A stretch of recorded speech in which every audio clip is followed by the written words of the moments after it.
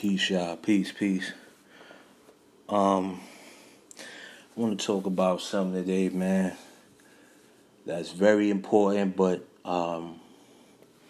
nobody is really paying attention to it. You know what I'm saying? We're going to talk about the rapper Prodigy from Mobb.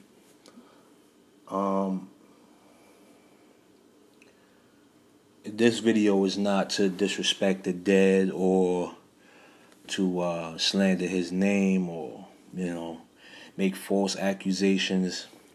This is just a theory of mine. You know what I mean? It's not necessarily true, but it's just a theory. But I do have some questions about how he died. And, we got to just figure this out, man. You know what I'm saying? Because, Prodigy had a very deep message behind his music and his actions, the way he carried himself. And, this is no way, shape, form, or fashion to offend his family or anything of that nature, or anybody affiliated with Prodigy. You know what I'm saying? Prodigy is definitely influential in my life, definitely. Word. So, we're going to talk about it, man. Was Prodigy an industry plant? You know what I'm saying? It's possible. It's possible that, Prodigy was placed in the industry. Same thing. But, you guys got to understand something about with these child stars. You know what I'm saying? Like, they don't ask to come into this business. Somebody brings them in here. You know what I mean? Whether it be a parent or a guardian or somebody. You know what I'm saying? This is a repetitive cycle, and we're gonna break it down. So, Prodigy, known as Albert Johnson. You know what I'm saying? We don't need no history on him or where he was born, but Prodigy's father, Bud Johnson, was one of the singers in the Chanters. Alright, so the Chanters was a group that came out in 1957, but they had broke up in like 1961. You know what I mean? I'm not sure why they broke up or what was the reason, but his father, Bud Johnson, was definitely in, the music business. You know what I mean? So, we just gonna attribute that to one thing also. Also, Prodigy's mother, Fatima Johnson, was also a singer in the group The Crystals. So, now you have both parents, right? Both parents are involved in the music business. Okay, so there's no telling what oaths they may have taken, or respectfully, I'm not being disrespectful, but there's no telling what organizations his parents were a part of before they became in. Also, and if any of these people are deceased, respectfully, you know what I'm saying, I my condolences to y'all. I'm not trying to speak ill on the dead. All right, I'm just trying to get to the bottom of this situation here. So Prodigy's grandmother, right, Bernice Johnson, also was involved in the music business as well. If you read Prodigy's book, My Infamous Life, he spoke on how his grandmother was very rich, and she drove around in Rolls Royces and fur coats. This was back in the 70s. Now, you know what I'm saying? This was back in the 70s. So, for people to have that kind of money back in the 70s, they either was a part of an organization or they was somebody famous. I mean, his grandmother actually had a school, dance school called Cultural Arts Center at the time, which is now the Edge School of the Arts. This was in Queens that, her dance school was. He spoke in the book of how Ashanti was there. He met Emmanuel Lewis, all type of people. Michael Jackson. He spoke on this as he was a kid, and he met a lot of famous entertainers as a child. So Prodigy has been around in the industry since a young man, since a young individual. So, this is a possibility that they were trying, that not trying, but they groomed him for the industry. He didn't grow up tough. He didn't have a hard life. You know what I'm saying? He grew up fine. He grew up rich, pretty much. Prodigy had money as a child. He did not grow up poor. Okay, so when you hear songs about him reflecting of the ghetto, these are things that, like I said, you have to be a great entertainer. You know what I'm saying? You have to make up, even if you have to make up a story, it has to sound believable. So, you would think that Prodigy grew up poor and didn't have nothing and stuff like that, but he was very financially stable. Prodigy got his first start on the soundtrack of Boys in the Hood with the group, I think it was High Five or something like that. She Too Young or something, the name of the song was. But his song was featured on there. They didn't give him no credit, but he somehow managed to get on that song. So he had no rap name. He had no rap name. He had no group, no history of writing music. He somehow managed to get on the soundtrack of Boys in the Hood. Now ask yourself, how easy would it be to get on a soundtrack to a movie without having any experience in the music business? This is because, like I said before, industry plants, somebody brings you in. You get what I'm saying? Doesn't mean that, you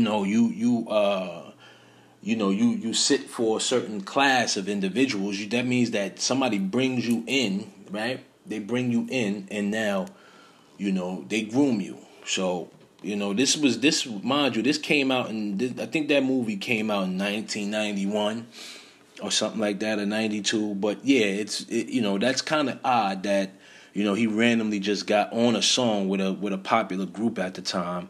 In his book, he doesn't give any details on how he got that connection. He just says, I think he said he rehearsed for it or something and, made a connect. I don't know, but it just kind of odd. All right, so after his feature on the Boys in the Hood soundtrack, he signed to 4th and Broadway and recorded the album Juvenile Hell with Havoc. So, this when he was going to the School of Art and Design in Manhattan, he met Havoc, but you should already know his life story. I'm going to get down to the basis of it. You get what I'm saying? Now, when you go on the record label 4th and Broadway, which also Rakim and Eric B was signed to, you had so many other people. You know what I mean? He was over there with some high hitters on 4th and Broadway. And they recorded Juvenile Hell, which came out, I don't know what year that came out, maybe 93. So 93, 94, sometime around there. Yeah, and that's where he got his first start. So now you got an individual that did not have any history in the music business. I mean, he's literally a young man, 14 years old. Him and Havoc were like 14, 15, and their mom, Prodigy's mom, walks him into a record label and he gets a deal. Back in these days, you could walk up to a label and get a meeting. You know what I'm saying? Times were different back then, but you still had to know somebody. You couldn't just walk into a label without any, mind you, the security was lax back then because being a rapper was very popular, but it just was like, it wasn't as oversaturated as it is now. So, that was definitely something that we should look into. His mom, like I said, was in the music business, so probably was nothing for her to just go and say, hey, my son wants a deal, hook him up. You know what I mean? So now Prodigy gets older. You know what I'm saying? And I'm guessing on my terms that somebody had introduced him between the time of him recording Juvenile Hell and him doing what was the name of that album? The Infamous. So sometime in between there, it was a drastic change in the Prodigy. They started even though Juvenile Hell, that album was very violent. The track listing on that album was very negative and violent. So here's the thing, right? When Prodigy signed to 4th and Broadway, you know what I'm saying? He made an agreement with who, I don't know, but he made an agreement to follow an agenda, okay? So this is why, you listen to the Infamous album and all the songs on there are negative, okay? 1995, right, is the year that Who Shot You came out, okay? This is where Prodigy says, Illuminati want my mind, soul, and my body, secret society trying to keep an eye on me, okay? When he said that line, that brought a lot of unwanted attention to him, you know what I'm saying? Jay-Z later wound up sampling that song, which would actually immortalize that statement he made on record, okay? Nobody really remembers any verse on that LL Cool J song besides that line that Prodigy made, okay? So that was kind of like putting the forefront on him, you know what I'm saying? Now, if you've read Dr. Malachi Z. York books, Dr. Malachi Z. York also mentioned the Illuminati and things of such. He was very informative about these type of organizations. You know what I'm saying? I don't know too much about Malachi Z. York, but I do know that he definitely played a major part in hip hop. You know what I'm saying? Especially in Jay-Z's background of music. You know what I mean? He was in the Nuwapian, that clan, whatever. All right, so now, years later, Prodigy gets locked up, you know what I'm saying? And then he writes a statement from jail attacking the corrupt government and rappers that are down with the agenda also, you know what I'm saying? He took a jab at Jay-Z, you know what I'm saying? And mind you, this is all after, the beef between him and Jay-Z and diss records back and forth. So you got to remember these are things that play a major part in Prodigy's life. Prodigy's, he's getting into scuffles and getting into stuff, and you know what I'm saying, and he was a tough individual. I can't lie. Prodigy was a very tough individual.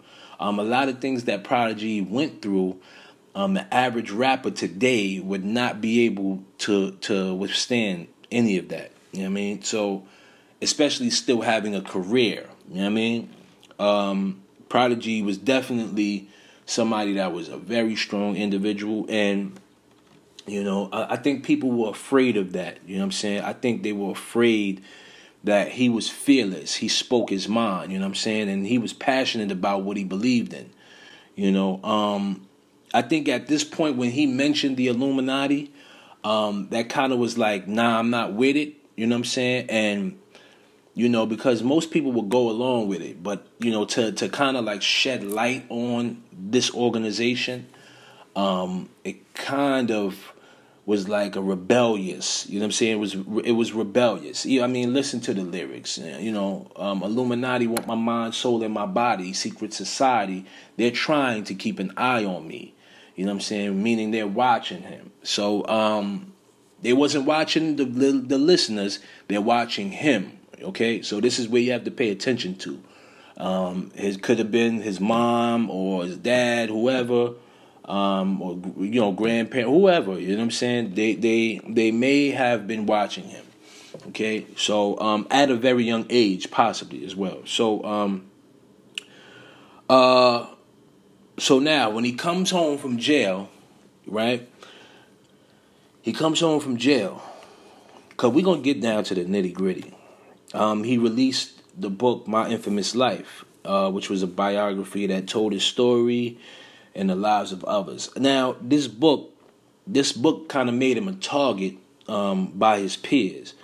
You know what I'm saying? Because he gave a lot of street stories that was supposed to, stay in the streets and not be put out, to the public. You know what I'm saying?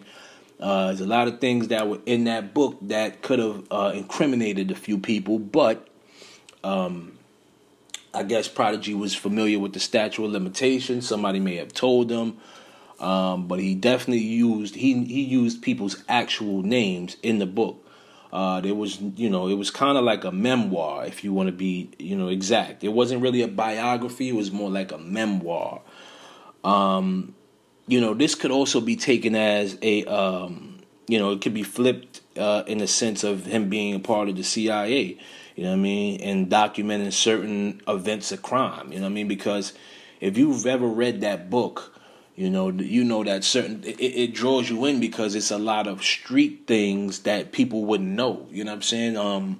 If you've been in the street, you know what I'm saying, you know that certain things shouldn't be said, you know what I mean? And Prodigy had no problem explaining this.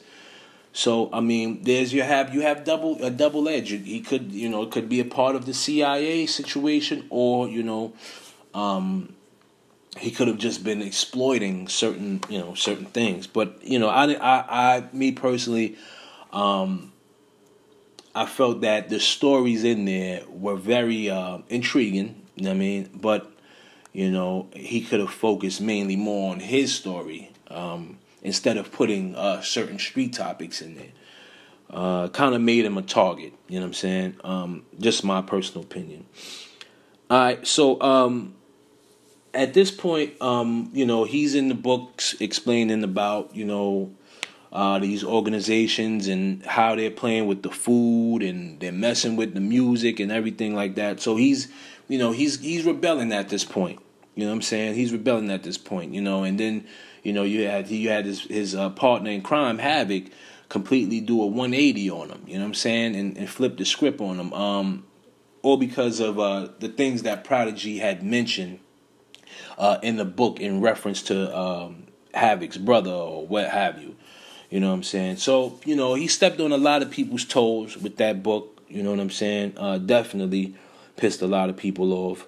But I don't think more or less it was the exposing of the Illuminati or the music industry that got Prodigy put in hot water. I think it was this album right here. You know what I'm saying? The Hegelian dialectic. You know what I'm saying?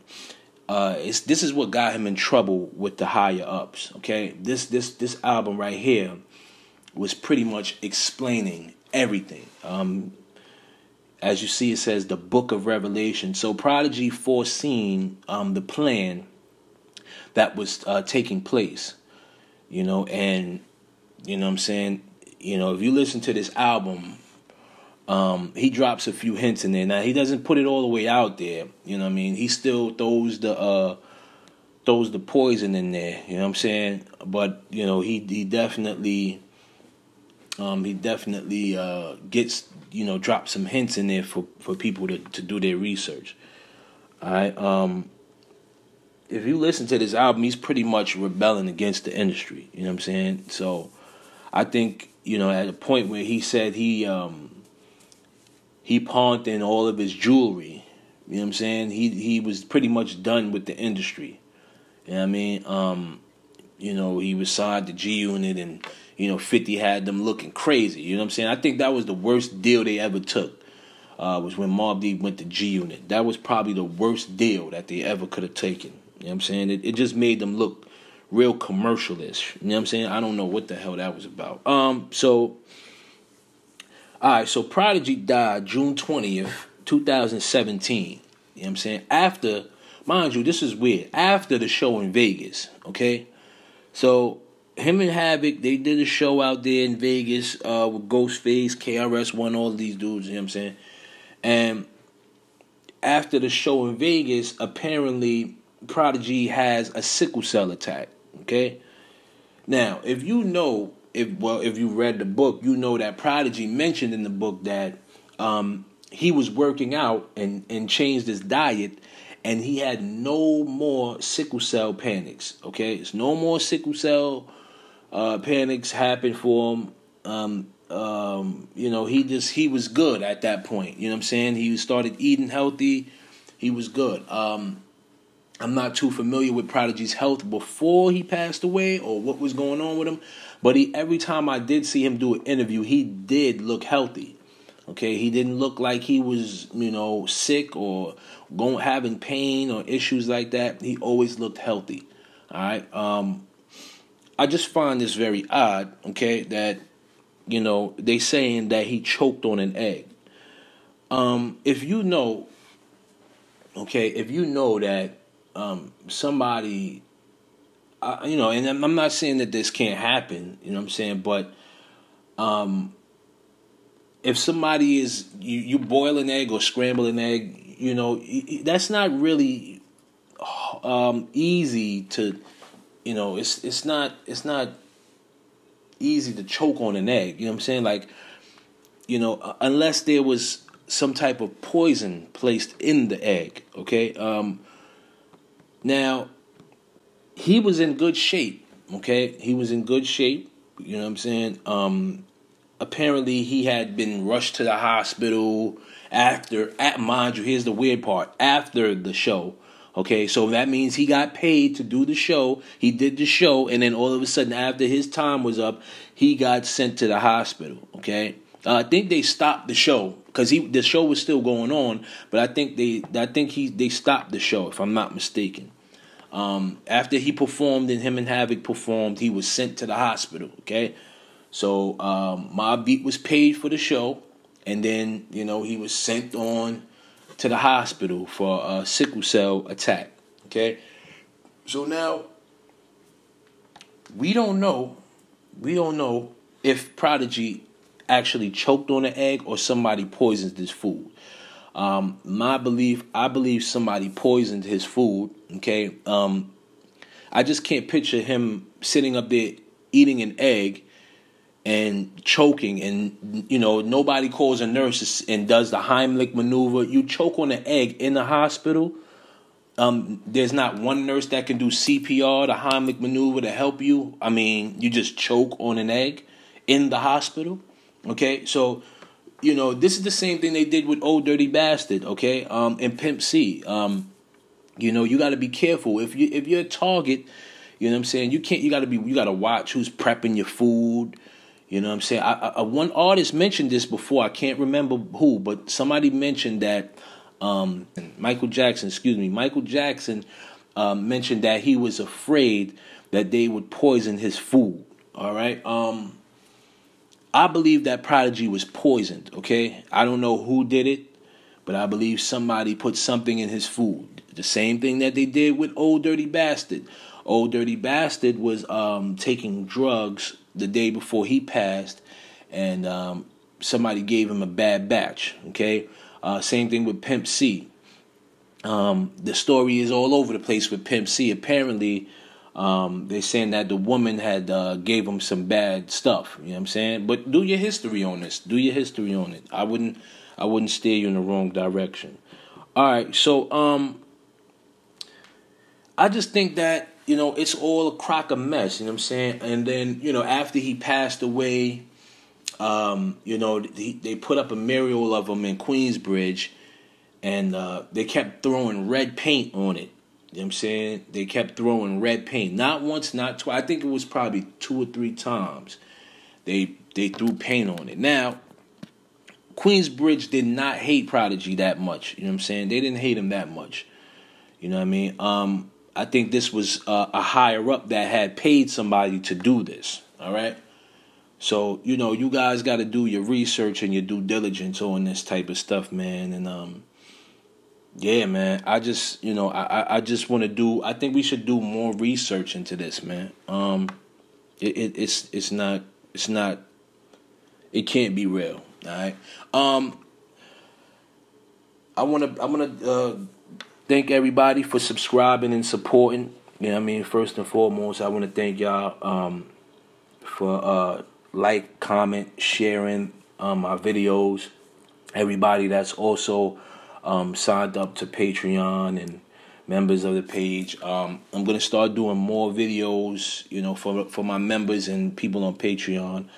Gonna give a more private type of videos. You know what I mean? So, yeah, man, just comment, share, like, subscribe, all of that good stuff, man. And if you have any pointers on what might have happened to Prodigy, man, leave your comments below, man, and let's figure it out. All right, peace.